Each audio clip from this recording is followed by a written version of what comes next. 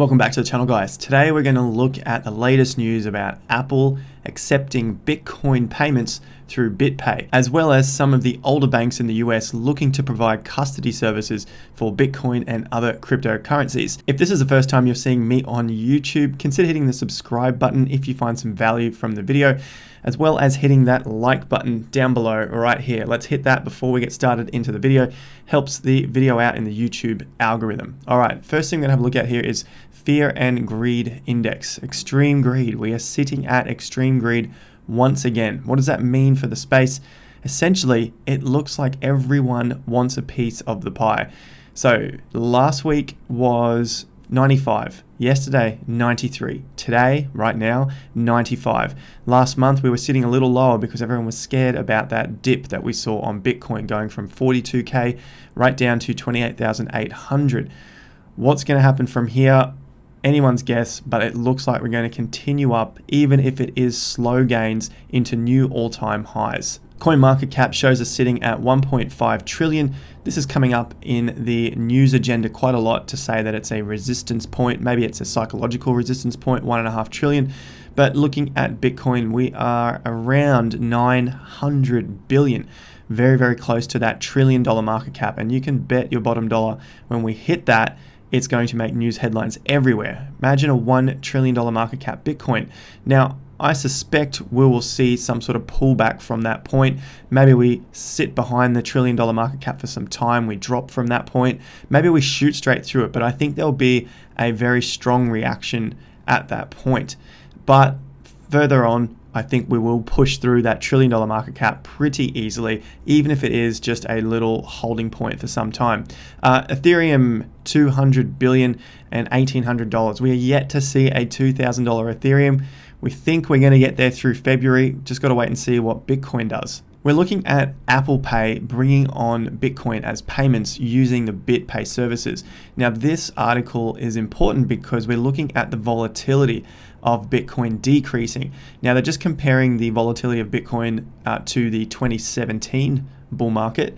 And currently we are less volatile, which is kind of surprising to a lot of people. But when you look at the swings, looking at the 60-day basis, so the rolling swings on Bitcoin, it is less volatile than it was back in 2017. So we've got the chart down here, historical 60-day volatility. Bitcoin's latest boom is less fraught than 2017 based on 60-day measure. This isn't the best comparison in my opinion because I don't believe we're at the top of a bull market. However, this article from Bloomberg is comparing the Bitcoin bull market top in 2017 to our current price.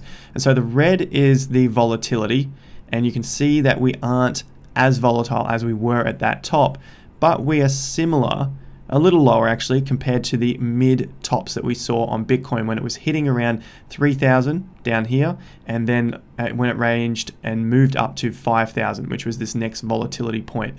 The last final top slightly after that point where we had the lower dip into 17,000 was the extreme volatility.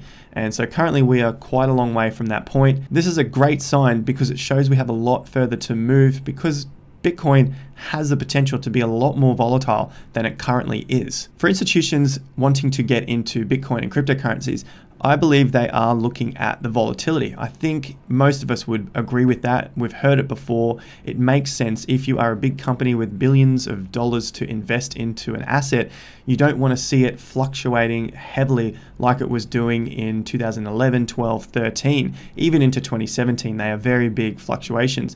So with more money coming into the space, we can expect the volatility to drop, which leads me over to the Apple Pay story.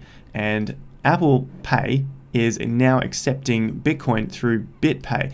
Why would they be doing that now? I think it has something to do with the volatility dropping off, but also there are a lot of other institutions getting into the space, and you don't want to be the last one into the game. Otherwise, you risk dropping your reputation to say, well, why weren't you in on the next greatest, biggest technology advancement of basically our lifetimes. Bitpay is also planning to include support for Google Pay and Samsung Pay in the near future. So we could expect to see almost every phone accepting or at least being able to pay with cryptocurrency in the very near future. Apple can expect to make a ton of cash in this, just like Square's looking at doing here. To put some numbers around this, Square generates $1.6 billion quarterly in Bitcoin related revenue on an active install base that we estimate to be in the 30 million range, roughly 30 million. Apple's install base is 1.5 billion. And even if we assume only 200 million users would transact, this is 6.66 times larger than Square. For rough numbers, 1.6 billion per quarter multiplied by that 6.66 number that they're using in the article gives Apple a possible 10.65 billion profit per quarter. So then you would then multiply that by four quarters in the year, possibly giving them around $42.5 billion in extra revenue. That's pretty massive. And the funny thing with that is that they don't even have to produce any more products. All they have to do is enable cryptocurrency payments through Bitpay, which is what they're doing here in this article. What does that mean for Bitcoin and the cryptocurrency space? Obviously, it is more exposure. Even if they're talking about 200 million users using it, at least 1.5 billion that they have on their books already that are users of Apple, most people are going to see this, are going to be able to see that they can pay with Bitcoin. So this is just mega exposure to the cryptocurrency space. Moving on from the massive news that we've seen with Apple and Bitpay accepting cryptocurrency payments, this one is for the Aussies. Australian Securities and Investment Commission approves Bitcoin ETF listing on ASX exchange. I think this is pretty huge. We're going to see an ETF, a Bitcoin ETF, in Australia on our ASX. The Australian Securities Investment Commission has said that it has no issues with Cosmos Bitcoin linked ETF that is set to be listed on the ASX exchange. So this could be the second Bitcoin ETF in the world. I haven't heard of any others apart from Canada being the first in North America to accept a Bitcoin ETF. And now we're seeing an ETF in Australia. Now, I could be wrong. There are probably others out there, but these are the two major ones which I've seen, which are, look, let's say reputable exchanges. Let me know in the comments if you know of other ETFs on other reputable countries' exchanges. In another article, Bank of New York Mellon, America's oldest bank, has announced plans to hold, transfer, and issue Bitcoin and other cryptocurrencies as an asset manager on behalf of its clients.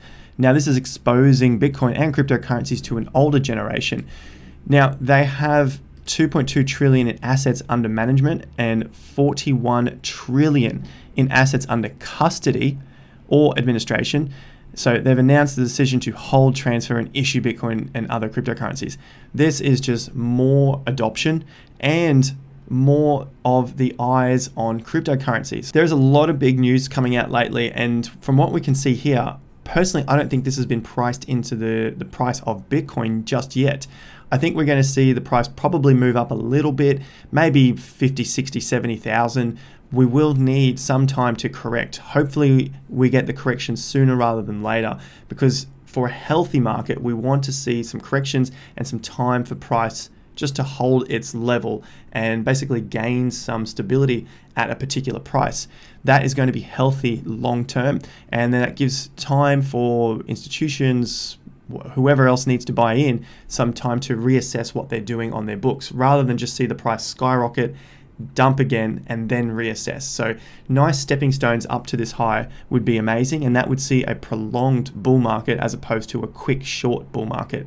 If we get a prolonged bull market, that's going to give us more opportunities for altcoin season and to see these altcoins pop off, rather than seeing altcoin season once, twice, maybe 3 times in a bull market.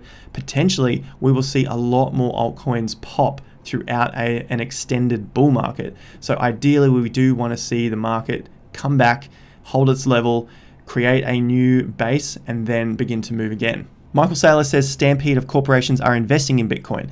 Like I've just said, I want to see this market take stepping stones to its high. Now, in terms of the stampede, I think it might just be a bit of a headline catcher. I don't think all of the institutions and corporations are going to be investing at the one time. I think they're going to look for opportunities to get into the market, and if they have to, manipulate the news to get a nice dump on. So be aware of any dumps that are coming up. Pay attention to what we're looking at on the channel in terms of our buy levels and what we expect to see for dips.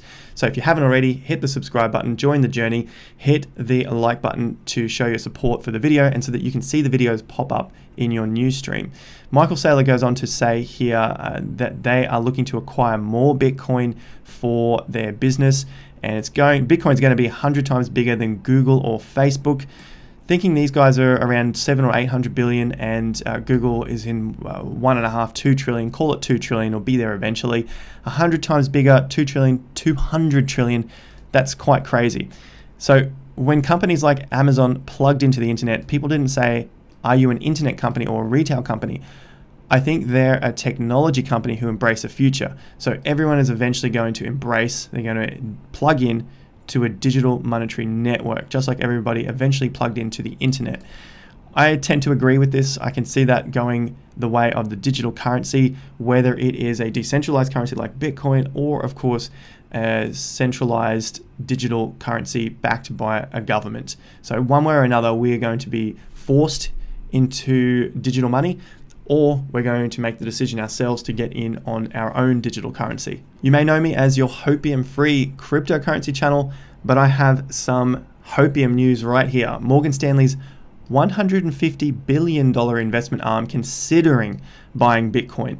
So just look at these words carefully. According to a Bloomberg report, sources familiar with the matter reveal the investment behemoth is exploring whether the leading crypto asset is the right fit for its investors. So they're basically doing some research. That's a great thing. It's basically not them saying we have bought like Tesla, but they're doing some research into it. This is sort of the hopium boost that we want to see. We want to see 150 billion potentially coming in. But of course, if they're doing a report, this is probably not going to be the entire 150 billion of their investment arm. Maybe it's a small percentage of that coming through. And looking at what Raoul Pal says down here, he's looking at 10 basis points. That's still 5 billion of the total 5 trillion that these guys manage. That's a pretty big chunk of change to come in. That is basically 0.1% of their total assets amongst the US investment advisors community. More great news, PayPal to expand its crypto services offering to the UK. We already know about Bitcoin getting listed onto PayPal. Now they're looking to expand this into the UK. Hopefully it's going to come to Australia as well, and your country, wherever you're watching from. And we just are able to use Bitcoin more easily when it comes to our payments. But they better hurry up, because obviously Apple is using Bitpay to be able to pay for transactions as well. So unless they hurry up and they catch up, then I think people are just going to be able to use their Apple Pay, and they're integrated with Bitpay to use the cryptocurrencies. So everyone is trying to rush to get on board with being able to accept cryptocurrency payments. Now let's hope that Elon Musk doesn't get investigated by the SEC for his buying of Bitcoin through Tesla. Basically, the US Securities and Exchange Commission, SEC, could investigate Elon Musk over Tesla's 1.5 billion Bitcoin purchase. Some legal experts have warned. Nothing really solid here, just experts are warning. Obviously, if this was to be investigated, then this would put a dampener on institutions coming into the space, other corporations looking to buy Bitcoin, until this case has settled. If it in fact becomes a case, it's not a case yet, it's just legal experts have warned. Obviously, this would be the test. So we know Elon Musk to test a lot of things. So hopefully he's going to test it, going to win it for us, and then more of the institutions will pile in. This could be a fantastic time if it does go to court. That would be an amazing buy the dip opportunity. I could see that being a very big correction in the Bitcoin market.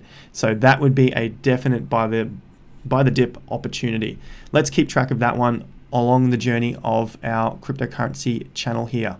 Following on from that, US government won't allow corporates to keep replacing dollars with Bitcoin, warns investment advisor. So we're beginning to see some of these news articles just to warn people about the potential of US government trying to somewhat control what corporates can invest in and what they can't. Obviously, they want them to stay in dollars. So if it's moving into Bitcoin, then it's not going to be using their US dollars. So we'll keep track of this as well. This is an important piece because this could really scare the market. But I think overall, the trend is pushing towards cryptocurrency and Bitcoin. And so if this does scare the market, we need to be prepared in order to buy that dip. There are always the times that people want to buy, but they're unsure that it is the real buy the dip situation or the end. One last piece on the SEC. SEC Commissioner Hester Peirce calls for urgent regulatory clearance as institutions rush to adopt Bitcoin. So obviously we've seen Tesla, now other institutions are coming in, corporations are also trying to come in, so they're trying to now rush for some regulatory clearance to get some ideas around what it is you are able to invest in and how, etc. So again, keeping an eye on that. Let's finish on some more positive news. Top analysts agree that Bitcoin is in an early stage of the bull market. Plan B, who is famously known on Twitter, Plan B compared the current Bitcoin bull run to 2017 and 2013, and based on that, he expects the price to rise to 300,000. Now, you know, on the channel, I mean, I've got my expectation of around $200,000 Bitcoin. Either way, I'm going to be very, very happy. Think about it this way: we're at $50,000. If we get to 200,000, it's 4 times our money. If we get to 300, it's 6 times our money. We can get those returns in altcoins, in other altcoins, much riskier and will be quicker. Bitcoin will probably take a lot longer, but the risk is lower. So they're the different things we're weighing up here. And that's if Bitcoin gets to 200 or 300,000. We're still not sure yet, but with the amount of corporations and institutions rushing into the space, it is starting to become more likely that we could reach that 6 figures sooner rather than later. Finally, let's look at our flippening ratio. We love Ethereum on the channel, and this little ratio gang website just shows us the price that Ethereum has to be in order to flip Bitcoin's market cap. Now, this is all just for some fun. It doesn't really matter at the end of the day. All you really care about is making some money and then seeing the space grow, or at least I care about seeing the space grow. I'm sure many of you are in that same boat, but for some fun, basically we are here now. Ethereum 1,777. We should be at least here. And all this is saying is if Ethereum is worth at least half the value of Bitcoin, which means it would put it at 0.0812 of a Bitcoin and 3,880. So I think Ethereum could be and should be at this price here. With $4,000 Ethereum doesn't seem that outrageous. It's pretty much doubling from here, so it's not that far away anymore. And in terms of a flippening, obviously we have the dolphin there to show our flippening, 7,760. So this is looking pretty good. I want to see this escalate and get us closer to that halfway point to Bitcoin's value. That would be a fantastic opportunity. That would also mean our Bitcoin value would have basically grown a hell of a lot against from us investing in Ethereum. Our Bitcoin value has also grown. Lastly, that leads me to SwiftX. You guys know that we have been tracking this on the channel for some time now. Let's have a look at what we have here. We have Bitcoin, Band, Cardano, and some Aussie dollars, which we still need to purchase some other cryptos with. So SwiftX, if you want to know more about this, I've got a link in the description down below. If you sign up and verify your account, you get $10 of free Bitcoin. What we're going to look at here, we want to buy some more Bitcoin and some Ethereum, but first I want to get some Reef. So I want to show you how to purchase cryptocurrency on this app. Basically, we're going to look at buying $1,500 of Reef, gives us 27,000. We just look for the asset here, type in how much we want, hit instant buy. There is the fee of how much we have to pay in order to purchase, confirm. And that is now done. Next asset we want to buy is Ethereum. We want to put some Ethereum in our portfolio. Ethereum, how much Ethereum do we want? Let's get at least 1 Ethereum. 23,000, instant buy. Confirm buy, done. And lastly, I want some more Bitcoin in the portfolio because that just makes a nice balanced portfolio. Bitcoin, 62,000 Aussie dollars. So let's put 1,500, make some nice round numbers. Instant buy. Confirm. We basically have 0.024 of a Bitcoin. All right, now that's done. let's go back and have a look at our pie chart. To do that, we hit dashboard, little 3 lines up here in dashboard. Now our pie chart's starting to look a little more like a nice solid portfolio. We have 18% of Bitcoin, 16% of Ethereum, ADA at 13, Reef at 10, and Band at 10. We still have 4,500 Aussie dollars to play with, and we'll continue to add to our portfolio throughout this bull market. So stick around on the channel, hit the subscribe button down below if you haven't already, bell notification icon, like the video up. Let's get it to 1,000 likes. I'll catch you guys at the next video. If you want to join me on Instagram for Q&As daily, check out my Instagram down below. Go follow us and ask your questions over there. I have stories popping up all the time. And if you want to join the traders group, our investor accelerator, 40% off for a limited time. Link is in the description for that as well. See you over there, and I'll see you at the next video. Until then, have more fun to get more done.